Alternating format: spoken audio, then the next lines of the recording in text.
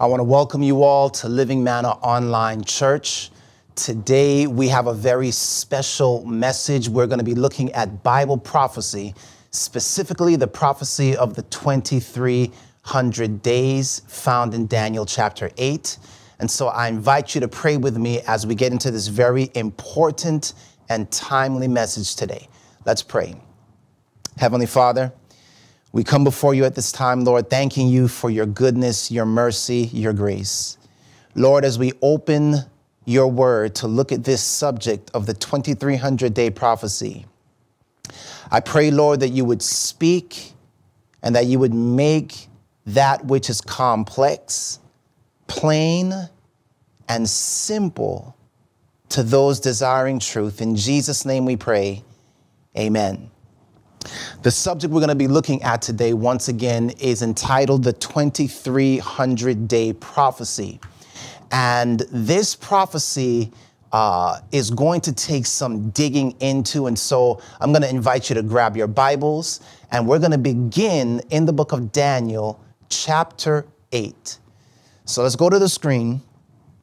Beginning in Daniel chapter 8, verse 1, the Bible says, "In the third year of the reign of King Belshazzar, a vision appeared unto me, even unto me, Daniel, after that which appeared unto me at the first. And I saw in a vision, and it came to pass, when I saw that I was at Shushan in the palace, which is in the province of Elam. And I saw in a vision, and I was by the river Ulai. Then I lifted up mine eyes and saw, and behold, there stood before the river a ram, which had two horns. And the two horns were high, but one was higher than the other, and the higher came up last. And I saw the ram pushing westward and northward and southward, so that no beast might stand before him, neither was there any that could deliver out of his hand, but he did according to his will and became great."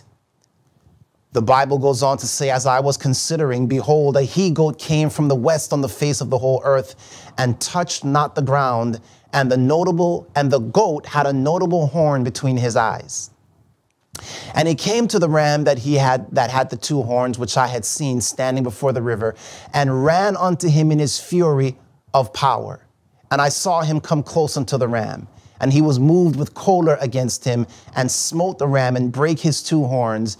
And there was no power in the ram to stand before him, but he cast him down to the ground, and stamped upon him, and there was none that could deliver the ram out of his hand." So what I want you to see here, just as we recap, is that Daniel is seeing a vision. And in this vision, he first sees a ram that has two horns. One horn is higher than the other.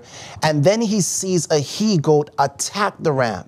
Now, we don't have to go very far to get the meaning of what Daniel is seeing, because in the very same chapter, Daniel chapter 8, verse 20, an angel begins to explain to Daniel what he is seeing in vision.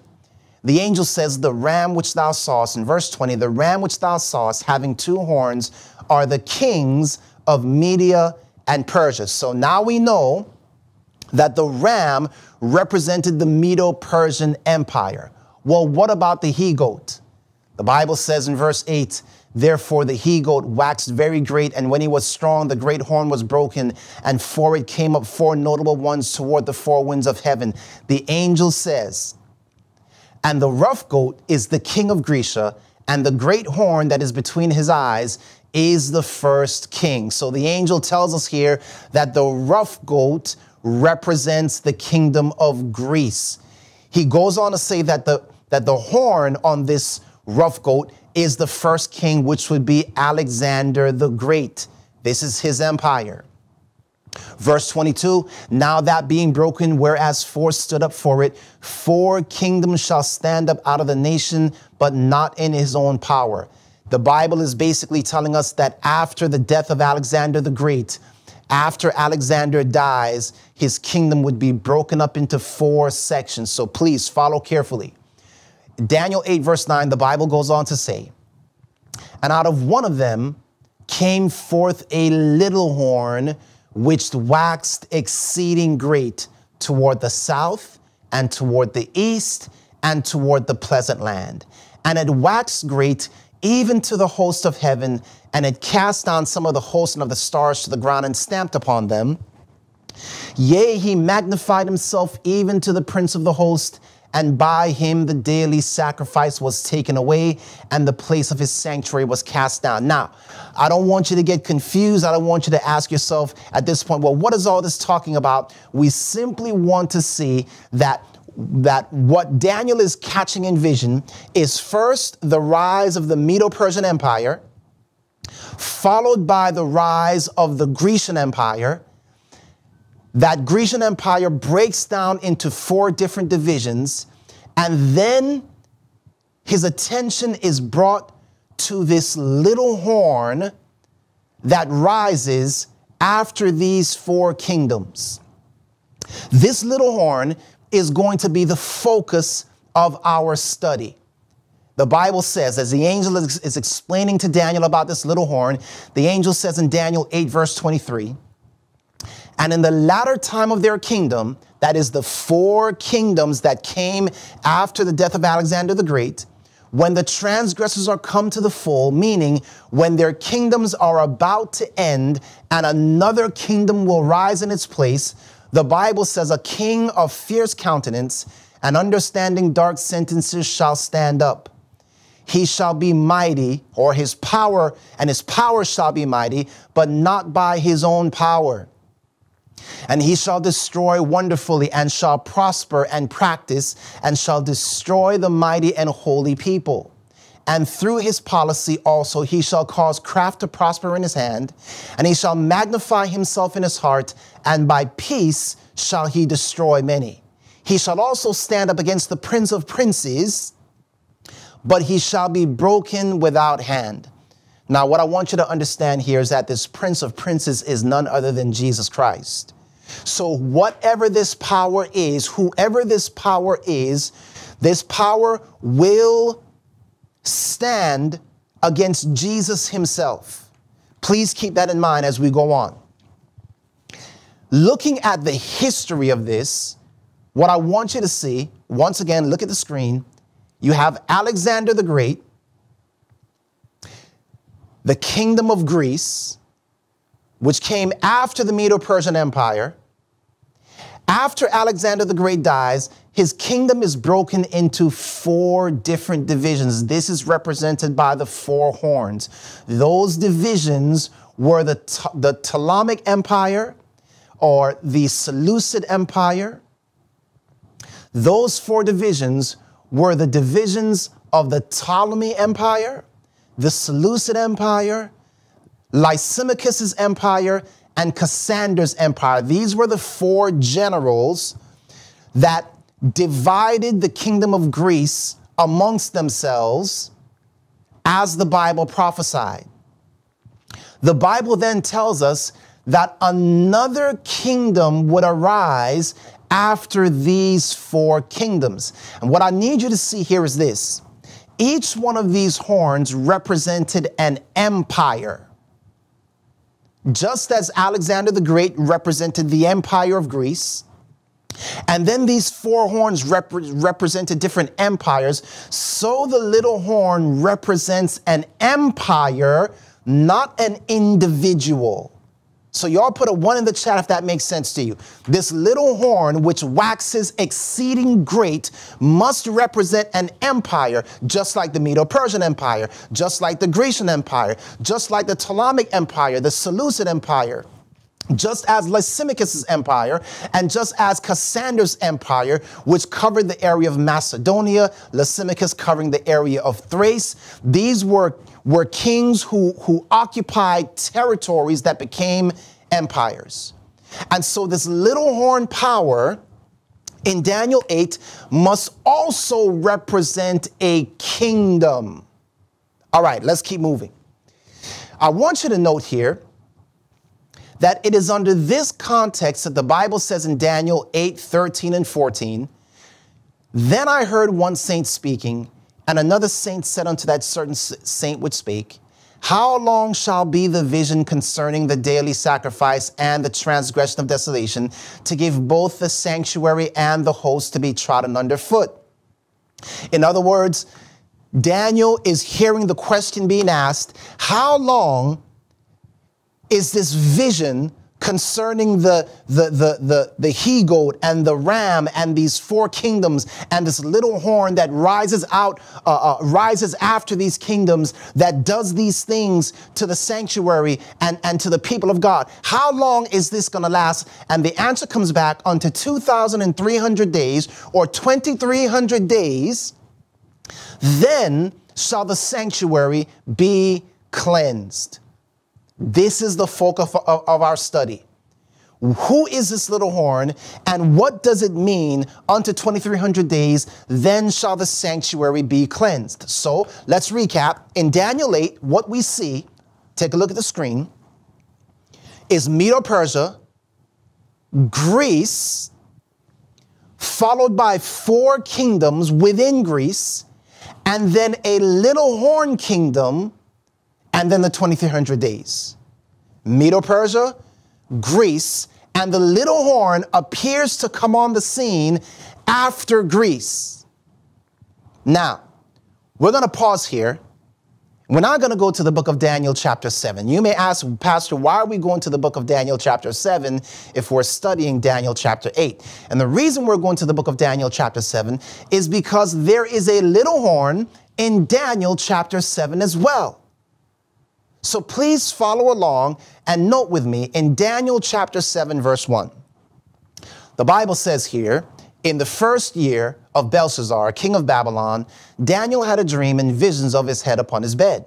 Then he wrote the dream and told the sum of the matters. Daniel spake and said, I saw in my vision by night, and behold, the four winds of the heavens strove upon the great sea, and four great beasts came up from the sea, diverse one from another. Now we already know that if in Daniel 8, these beasts represented kingdoms, the he-goat and the ram, if they represented kingdoms, then we also know that in Daniel chapter 7, these four great beasts must represent kingdoms. Let's go on, keep reading. Daniel 7 verse 4, the first was like a lion and had eagle's wings, and I beheld till the wings were plucked up, as it was lifted up from the earth, and made to stand upon the feet as a man, and a man's heart was given to it. And behold, another beast, a second, like to a bear. And it raised itself up on one side, and had three ribs in the mouth of it between the teeth of it. And they said thus unto it, Arise, devour much flesh.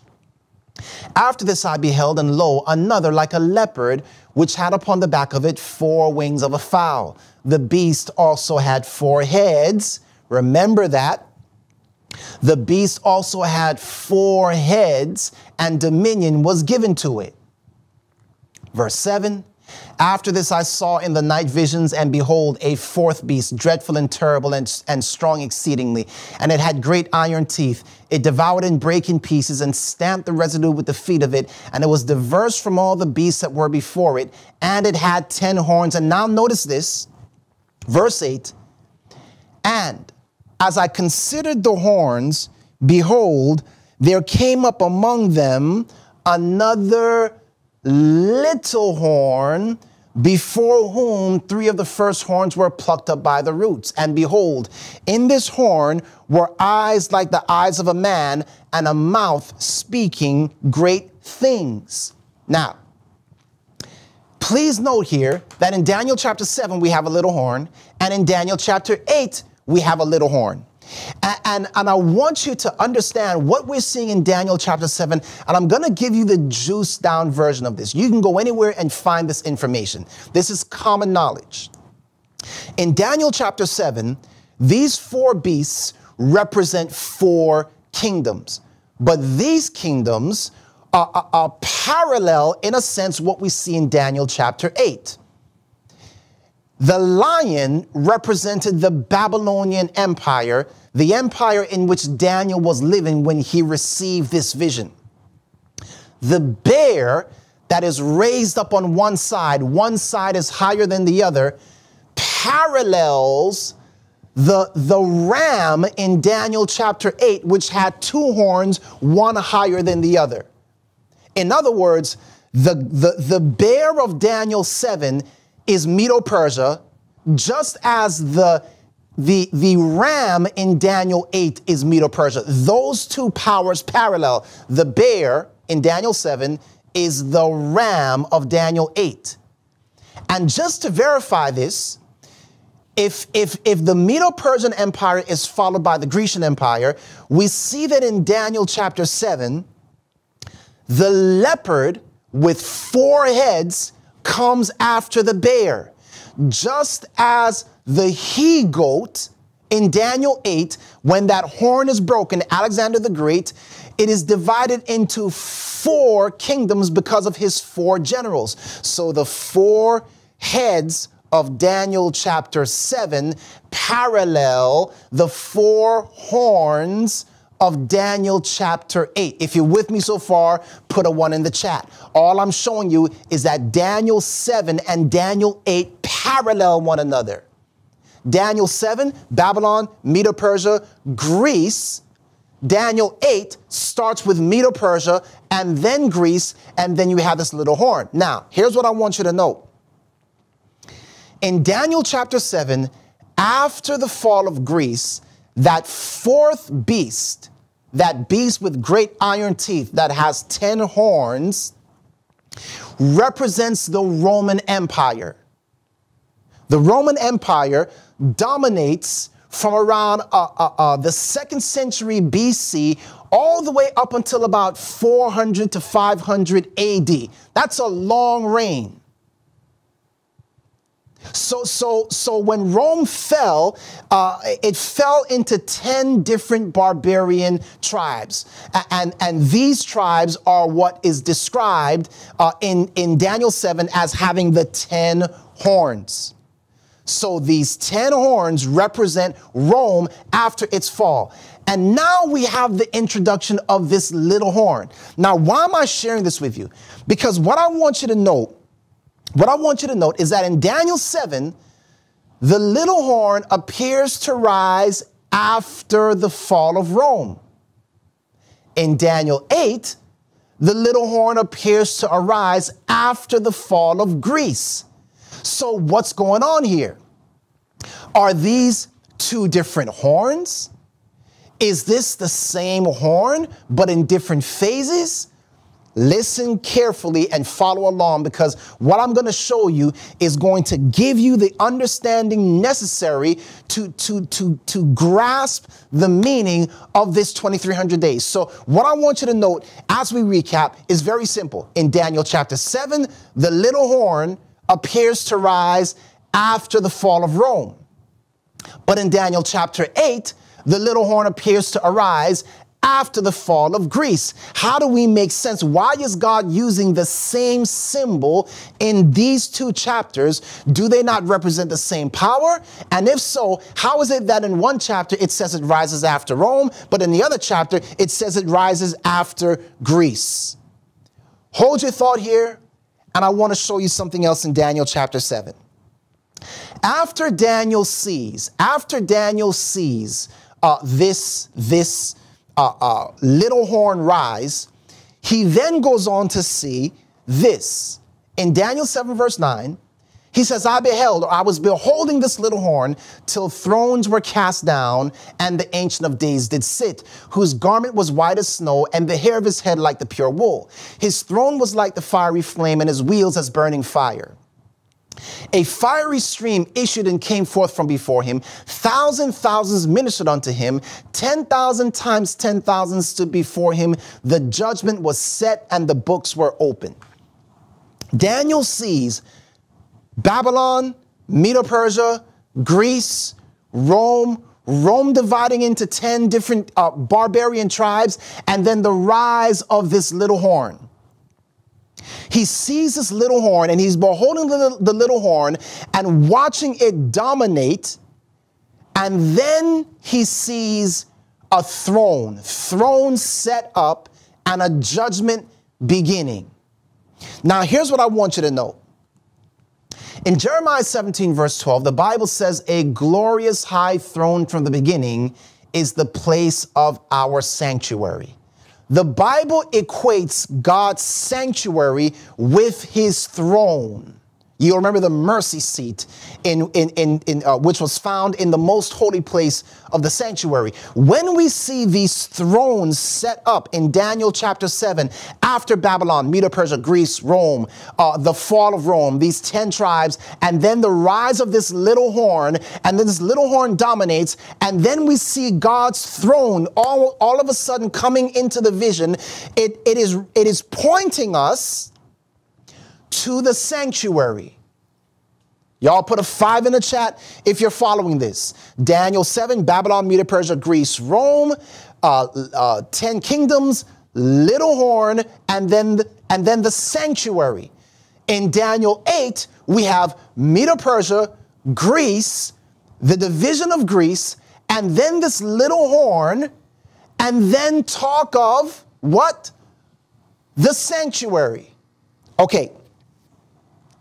Let's just go back to the screen.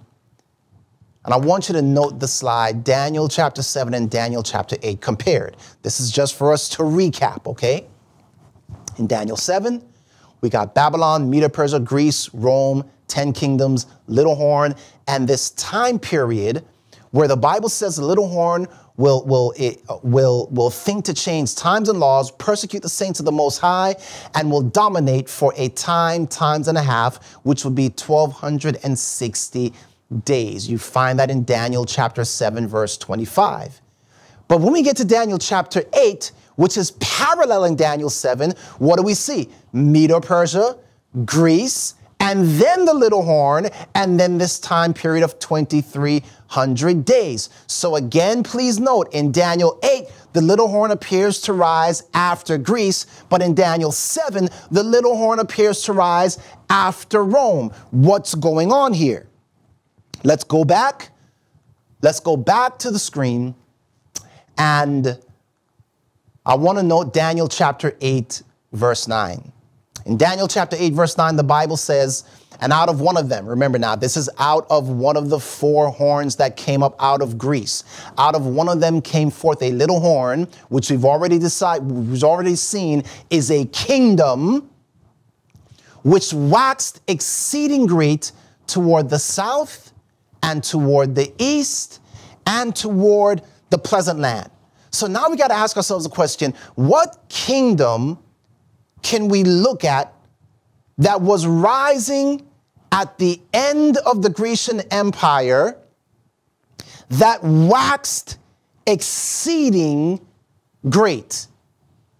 That's our question. What kingdom came after the Roman Empire which waxed exceeding great, and how did this kingdom war against the Prince of Princes and cast down the sanctuary? If we can find the answer to this question in Daniel chapter 8, what we're going to see is that what is revealed in Daniel chapter 8 is a snapshot of a bigger picture of what we see in Daniel chapter 7. Let me see if I can rephrase it this way. The little horn in Daniel 8 comes first because it comes after Greece. So what we see in the first, let me say it this way, what we see in the first little horn of Daniel 8, we will see on a bigger scale in the little horn of Daniel 7. The Daniel chapter 8 horn is a type of what the Daniel chapter 7 horn will do. Think of it this way. In Daniel chapter 8, we have a picture of the work of the little horn in one phase, which will parallel the work of the little horn in Daniel chapter 7 in a much larger phase. Okay, so let's break this down. How do we discover who this little horn of Daniel chapter 8 is? Well, let me tell you, and then I'm going to prove this to you in another chapter of the book of Daniel. The little horn in Daniel chapter 8, the kingdom that came, that began to rise towards the end of the Grecian kingdom, is the Roman Empire, what we would call pagan Rome. I want to read to you from the screen. The Macedonian Wars were a series of conflicts fought between the Roman Republic and the ancient Greek kingdom of Macedonia from 214 BC to 148 BC. These wars resulted in the gradual conquest of Macedonia by Rome and the establishment of the Roman dominance over the Eastern Mediterranean region. Thus, the conquest of Macedonia in 168 BC set in motion a process by which Rome gradually absorbed the entirety of Greece into its growing empire, transforming the Greek world into a vital part of the Roman civilization. In 64 BC, Rome conquers the Seleucid Empire. In 30 BC, Rome conquers Ptolemy's empire. In other words, Rome, almost as it were, assimilates one part of the Grecian Empire and then grows out, so much so that the process of Hellenization, where Rome actually carried on or kept alive the culture of Greece, this is what's being spoken about here. The horn, the little horn, this kingdom that as it were, arose through the power of Greece, arose through the territory of Greece, conquered one territory and then grew to almost assimilate all of Greece, is the Roman Empire. Why is this important to understand? I want you to note, this is the territory of Rome. When the Bible says that this kingdom waxed exceeding great, this is the territory that Rome would eventually conquer, beginning with the Macedonian War, beginning with conquering one part of the territory of Greece, and then ultimately assimilating all of Greece into its kingdom, and then growing beyond that. Why am I sharing this? Because there are people who believe that Antiochus Epiphanes, a king who reigned within one of the four horns, not outside of the four horns, but within one of the four horns, represents this little horn. And I just want to share this very quickly. Antiochus Epiphanes did not wax exceeding great. Let me read to you from the screen. Although Antiochus achieved temporary military successes, including his conquests in Egypt and efforts to consolidate power, his reign was marked by internal instability and resistance. His aggressive politics or policies, especially religious persecution, led to uprisings like the Maccabean Revolt, which contributed to the weakening of the Seleucid Empire.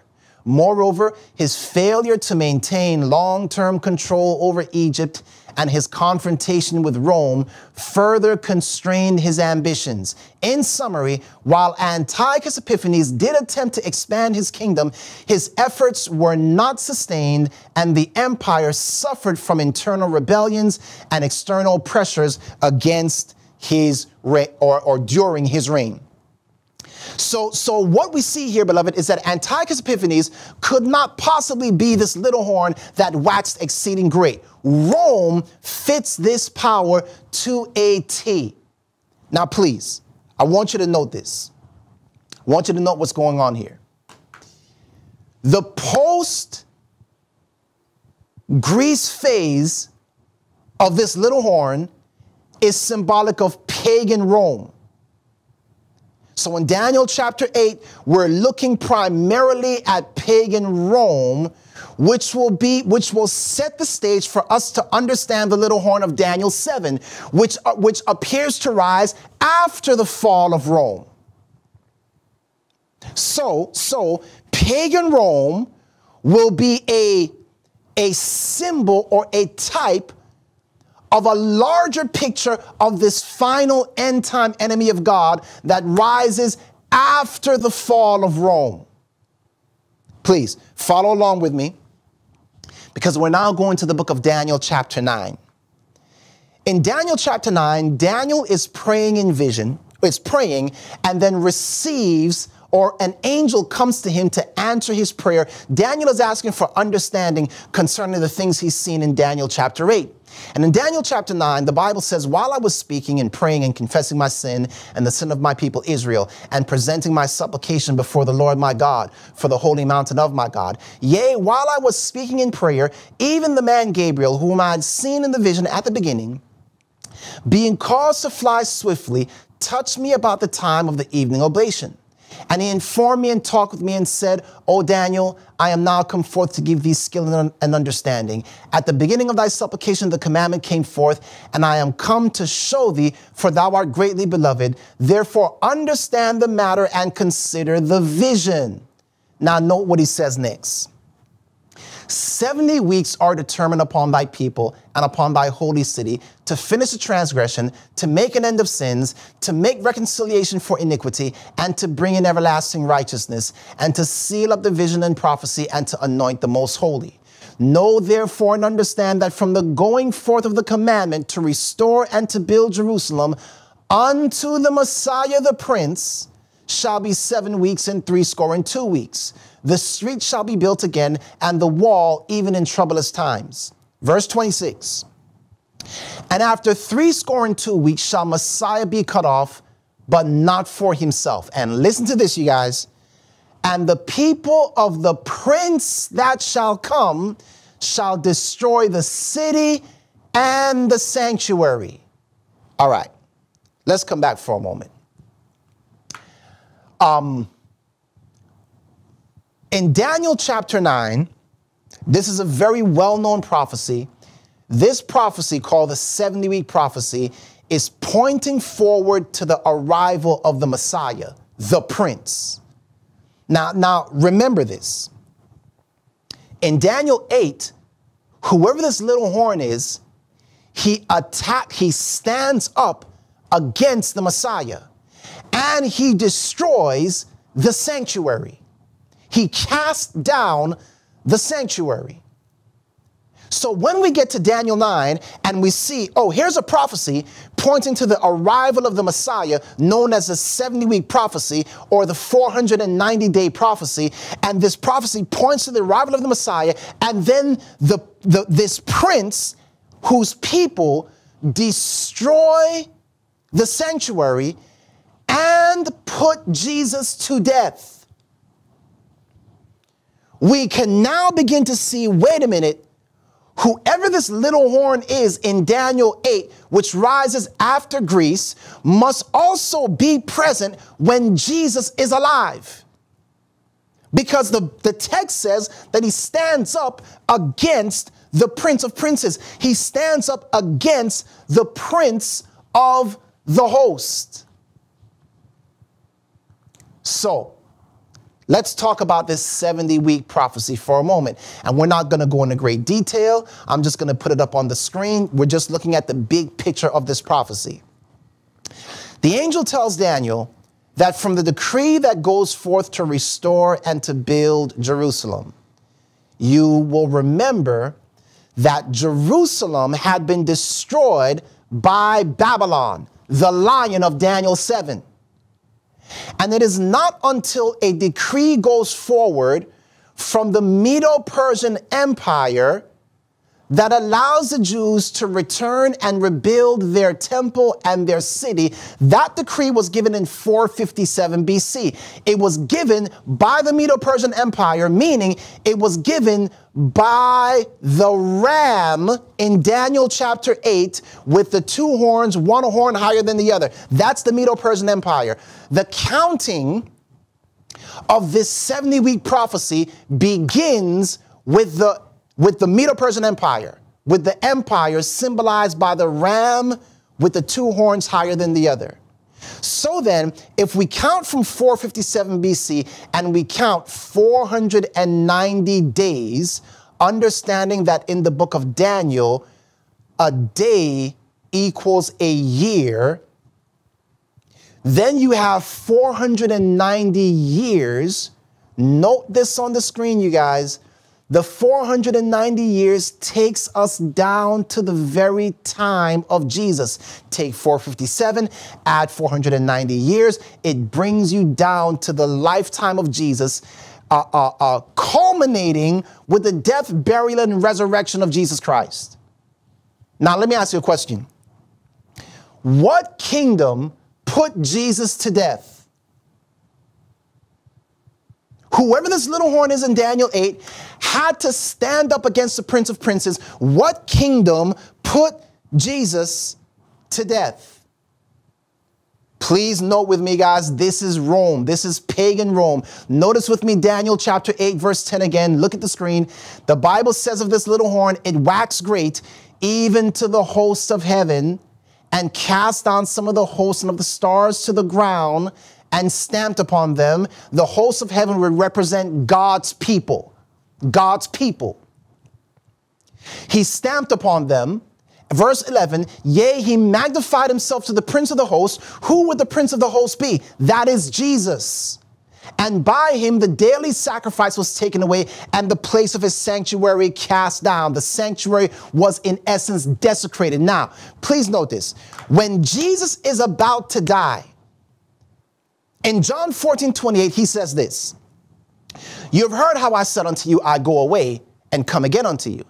If you love me, you would rejoice, because I said, I go unto my Father, for my Father is greater than I. And now notice what he says next. And now I have told you before it come to pass, that when it happen, you may believe. That when it come to pass, you may believe. Hereafter I will not talk much with you, for the prince of this world cometh and has nothing in me. Jesus announces the coming of this prince, and he's talking about Satan himself. Is it possible, beloved, that the prince of the people that stand up against the Messiah and that destroy the city, could it be that that prince is ultimately a symbol of Satan himself? It's just as we said, the little horn in Daniel 8 is a small picture of a much greater power that will stand against God's people at the end of time. Now, I need y'all to check this out, because I want to show you something here. Go with me. Go with me. We're going to go to the screen and we're going to look at Revelation chapter 12, verse 1. And please note this very carefully. In Revelation 12, verse 1, the Bible says, there appeared a great wonder in heaven, a woman clothed with the sun and the moon under her feet, and upon her head a crown of 12 stars. And she, being with child, cried, travailing in birth and pain to be delivered. And there appeared another wonder in heaven. Behold, a great red dragon having 7 heads and 10 horns and 7 crowns upon his head. Now watch verse 4, you guys. And his tail drew the third part of the stars of heaven and did cast them to the earth. And the dragon stood before the woman, which was ready to be delivered, for to devour her child as soon as it was born. And she brought forth a man-child who was to rule all nations with a rod of iron, and her child was caught up unto God and to his throne. Now, beloved, I need y'all to catch this. The woman in Revelation chapter 12 represents the church. The child that is born to her represents Jesus. The dragon standing before the woman, ready to devour her child, is Satan. But listen to me, it is Satan working through a very specific kingdom. What kingdom was present that attempted to put Jesus to death when he was born?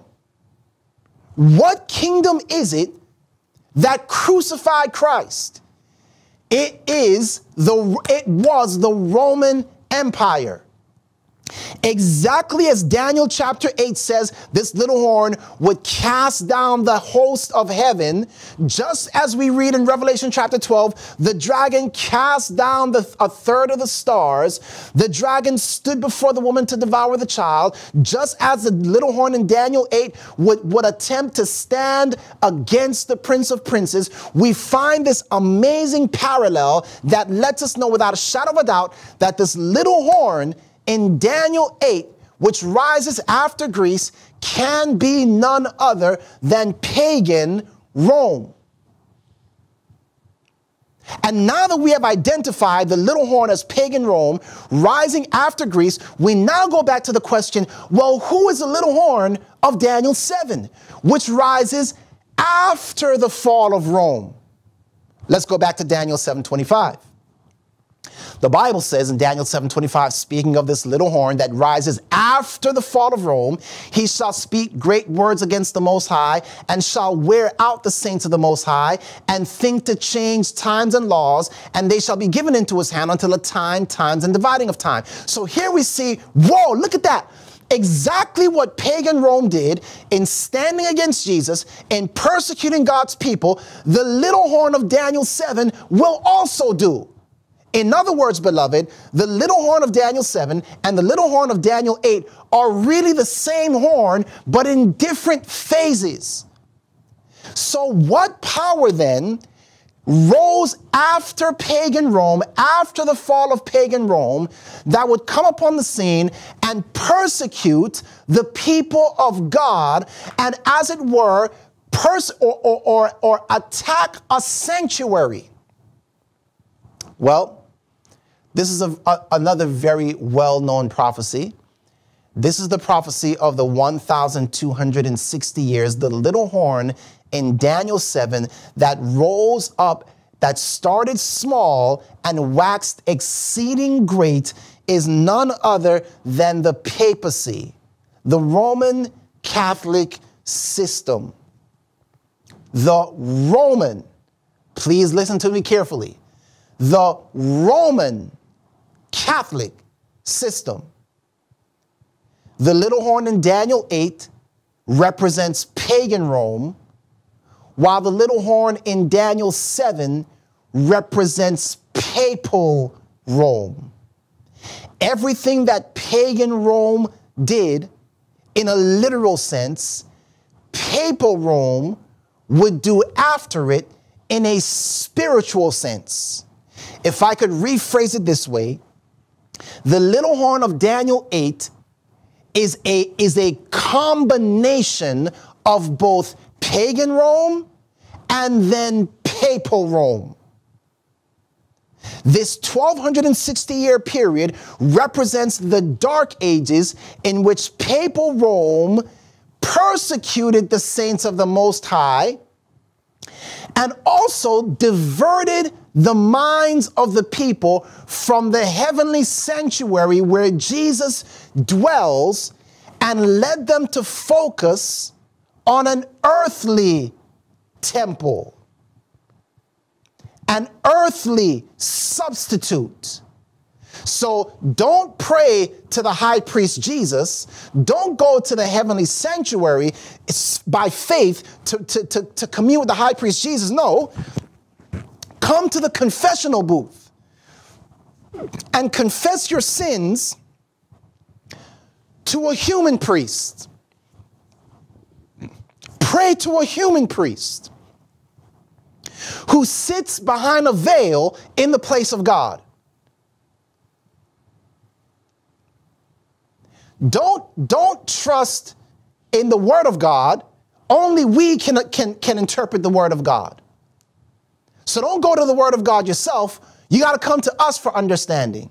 You got to come to us for prayer. You got to come to us for forgiveness. This is what this is how the little horn cast down the sanctuary in its papal phase.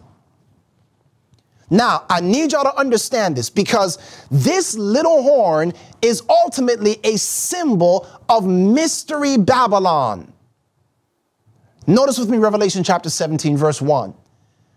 The Bible says here, and there came one of the seven angels which had the seven vials and talked with me, saying, come hither, and I will show unto thee the judgment of the great whore that sitteth upon many waters. She's described as a woman sitting upon many waters, a whore. In the Bible, a woman is symbolic of Jesus's bride, or the church. But here we have a whore, meaning a counterfeit church. Notice verse 2. With whom the kings of the earth have committed fornication, and the inhabitants of the earth have been made drunk with the wine of her fornication. So he carried me away in the spirit into the wilderness, and I saw a woman sit upon a scarlet-colored beast, full of names of blasphemy, having 7 heads and 10 horns. And the woman was arrayed in, note the colors here, purple and scarlet, and decked with gold and precious stones and pearls.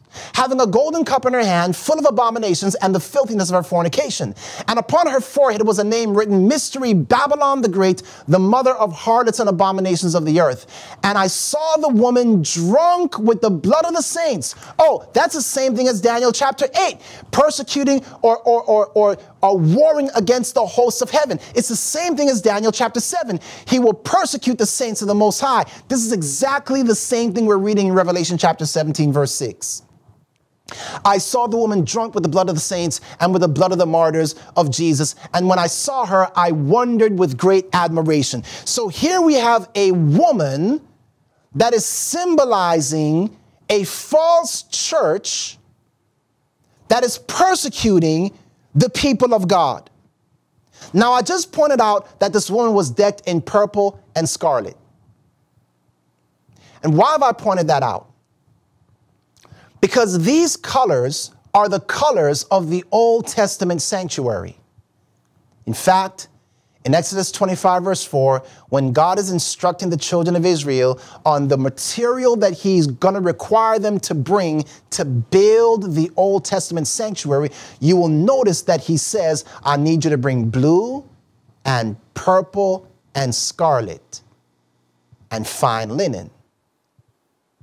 The woman in Revelation chapter 17 is only wearing purple and scarlet. She is not wearing blue. 26 times in the Old Testament, the combination of purple, scarlet, and blue is used. Purple, scarlet, and blue. Purple, scarlet, and blue to describe the garments of the priest and the ephod of the priest and the constructing of the sanctuary. Purple, scarlet, and blue. Why blue? Why blue? In Numbers 15, verse 38, the Bible says, Speak unto the children of Israel and bid them that they make fringes in their borders of their garments throughout their generations, that they put upon the fringes of the borders of a ribbon of blue. And it shall be unto you for a fringe, that you may look upon it and remember all the commandments of the Lord to do them, and that you seek not after your own heart or your own eyes, after which you go what? A whoring. A whoring.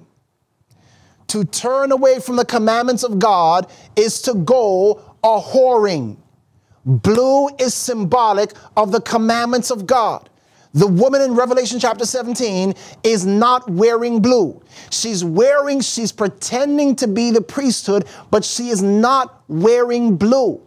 Now, note again with me how the book of Zephaniah describes this was apostate Israel, but I just want you to note some very important parallels here. In Zephaniah chapter 3, verse 1, the Bible says, Woe to her that is filthy and polluted, to the oppressing city.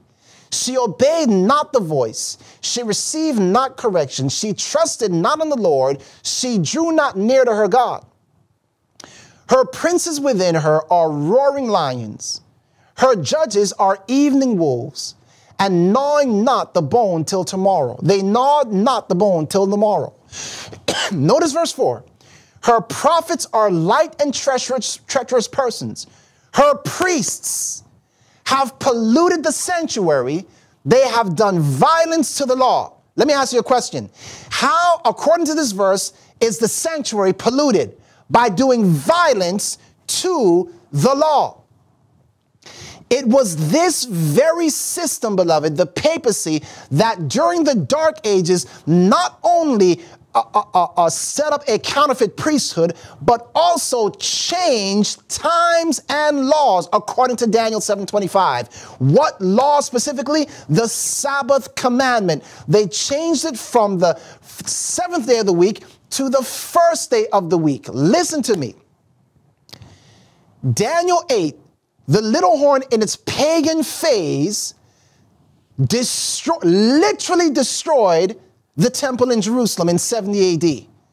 They literally crucified Christ. That's how they stood up against him. But the little horn in its papal phase symbolically stands up against Jesus by putting a priesthood in his place, saying, come and confess your sins to us. That's how they stood up against the Prince of Princes. And they cast down the truth of the sanctuary by changing the law and by turning men's attention from a heavenly sanctuary to a earthly counterfeit, with counterfeit priests, counterfeit incense, counterfeit sacrifices. This is the sacrifice of Christ. He's literally dying over and over again every time we break the bread. Everything was counterfeited. It was a counterfeit system designed to counterfeit the truth taught by our heavenly high priest, who was now dwelling in a heavenly sanctuary. This woman was not wearing blue. Daniel 7:25, he shall speak great words against the Most High and wear out or persecute the saints of the Most High, and think to change times and laws, and they shall be given into his hand until a times, and the dividing of time. That's 1,260 days, which we see. If the 490 days were actually 490 years, bringing us down to the time of Christ, then the 1,260 days is actually 1,260 years after the fall of Rome. This is what is known as the Dark Ages.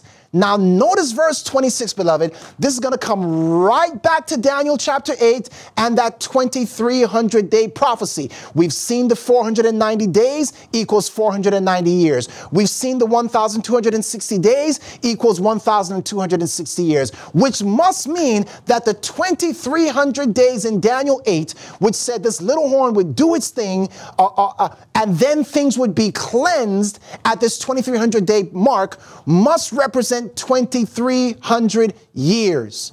Please note with me Daniel 7 verse 26. After Daniel beholds this little horn dominating for 1,260 years, the next thing he says is this: but the judgment shall sit.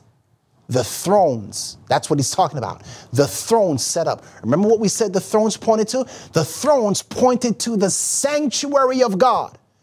The judgment shall sit, and they shall take away his dominion to consume it until the end. All right. This is what parallels, beloved, Daniel seeing thrones set up after he's watching the rule of the little horn. And now this brings us back to Daniel 9, verse 24. In Daniel 9, verse 24, when the angel comes to explain to Daniel what he had seen in Daniel 8, the angel says 70 weeks are determined upon thy people. The word there for determined is cut off. 70 weeks are cut off from what? 490 days, that's 70 weeks. 490 days, 490 years are cut off from what? In Daniel chapter 8, Daniel, the angel explains to Daniel who the ram is, who the he-goat is, what the little horn does, but he never explains the 2,300 days. So when the angel comes back in Daniel 9, he's telling him 70 weeks are cut off from the 2,300 days. Let me break this down for you. Remember that the decree given in Daniel chapter 9 would extend to the coming of the Messiah. That decree was given in 457 BC. That decree was given in the empire of the ram with the two horns, one higher than the other, the Medo-Persian Empire. So what the angel is telling us, beloved, is that this 2,300-day prophecy must extend from the Medo-Persian Empire through to Greece, through to the little horn in its pagan phase, and ultimately the little horn in its papal phase, meaning the 2,300 days cannot be literal days, it must be years, 2,300 years. And note this, the angel says, start counting from the decree that goes forth to rebuild Jerusalem. That's 457 BC. Note with me on the screen, if we start in 457 BC, and you add that 490 years, that surrounds the pagan phase of the little horn. It brings you down to the Roman Empire. It brings you down to the time of Jesus. It ends in 34 AD. That means if you take 490 years or 70 weeks, 490 years from 2300, it leaves 1810 days. If you were to add 1810 days to 34 AD, it brings you to the year 1844. What's going to happen in 1844? By the way, 1844 is after that 1260-year period which the little horn in its papal phase would dominate. So what happens in 1844? What's going to happen in 1844? The Bible tells us that the sanctuary would be cleansed, meaning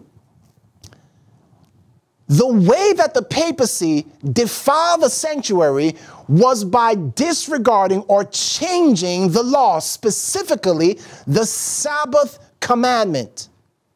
By 1844, God would bring a movement on the scene that would restore the law of God, beginning the process of cleansing the sanctuary.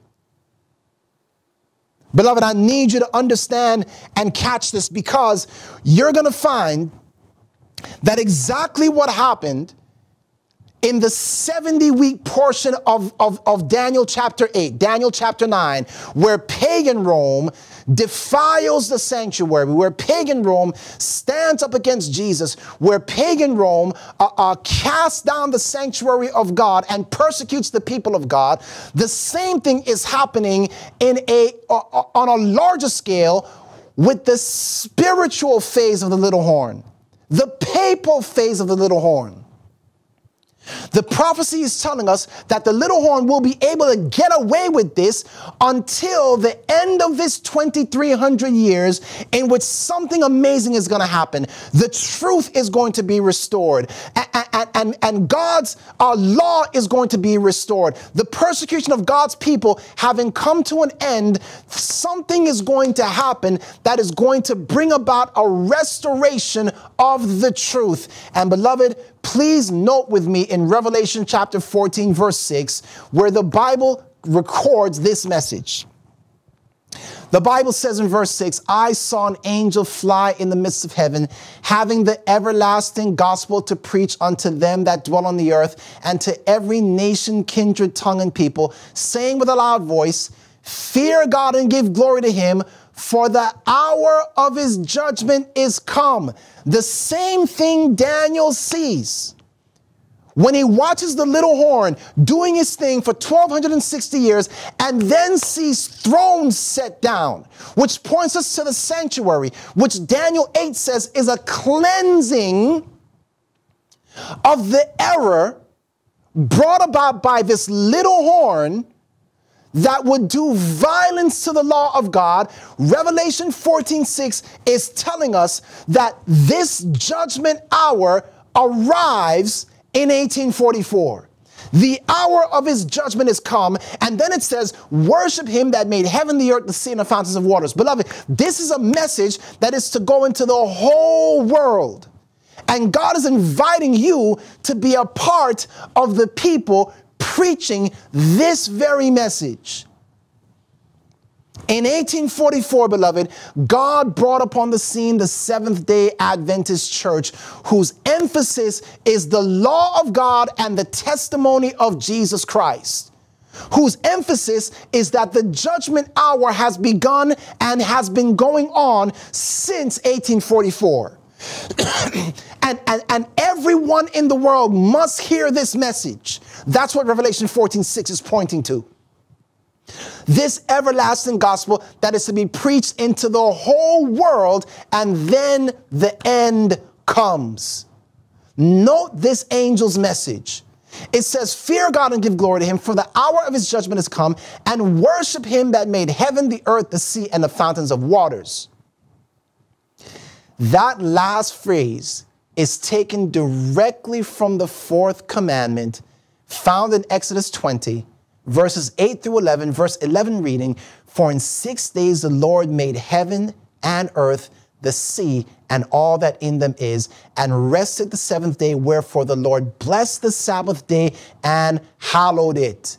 In fact, in Ecclesiastes chapter 12, 13, and 14, the Bible says this: "Let us hear the conclusion of the whole matter. Fear God and keep his commandments, for this is the whole duty of man. For God shall bring every work into judgment with every secret thing, whether it be good or whether it be evil."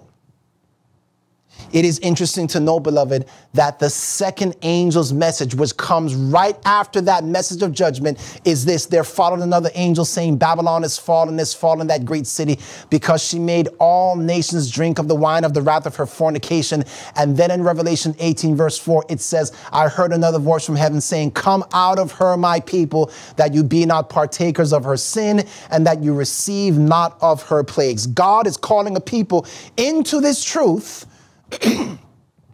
and out of fallen churches that reject the law of God.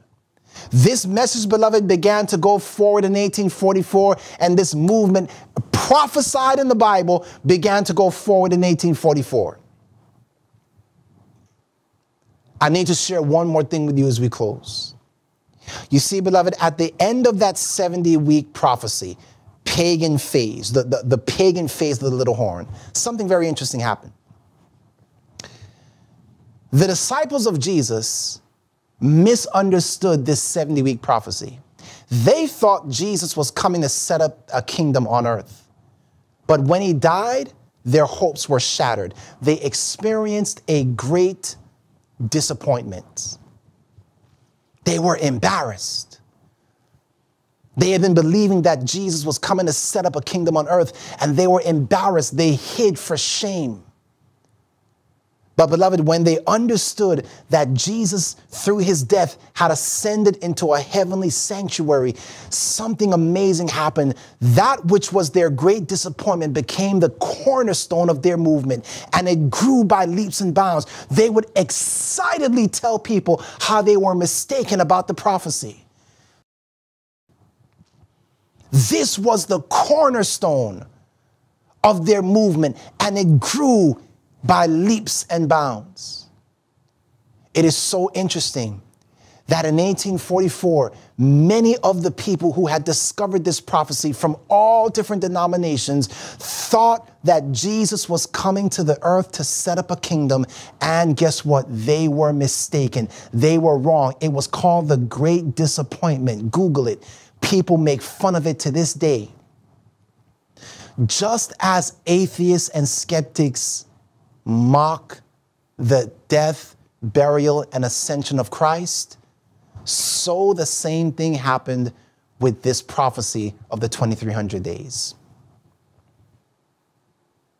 And yet, beloved, what was a great disappointment to this movement became the cornerstone, the very foundation of this church, showing that Jesus had been behind this prophecy, that while they thought Jesus was going to come to earth and got the prophecy wrong, got the event wrong, there was something much greater happening.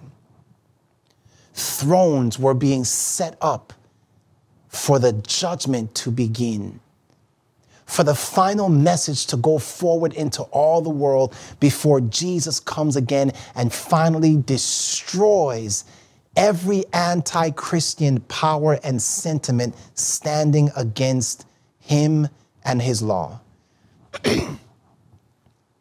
And beloved, today God invites you to be a part of this absolutely mind-blowing, amazing prophecy.